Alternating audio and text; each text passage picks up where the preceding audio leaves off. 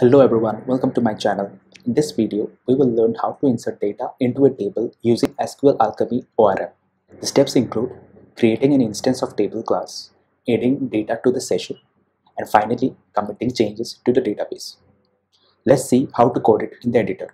First, let's create an instance of this class.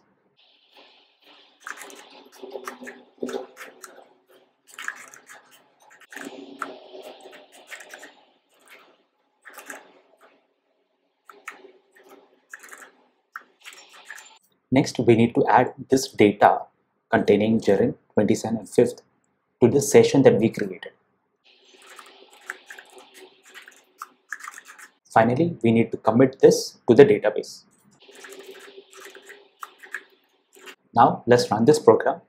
Before that, I'll just uncomment this because we don't need to migrate anything in this execution. That is it, guys. The data is now stored in the database. If we want to add multiple records at the same time, we have to use add all instead of add. So I'll add 2 more records.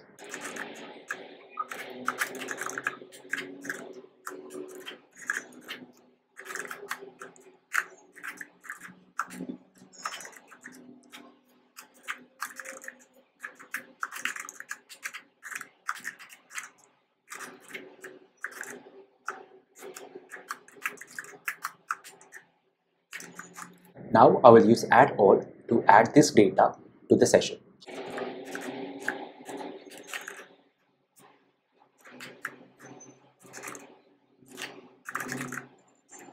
We have to pass student 2 and student 3 inside a list. So I'll run this program. Now student 2 and student 3 with this data has been stored to the database. In the next video, we will learn how to read this data from the database. Thanks for watching the video, guys.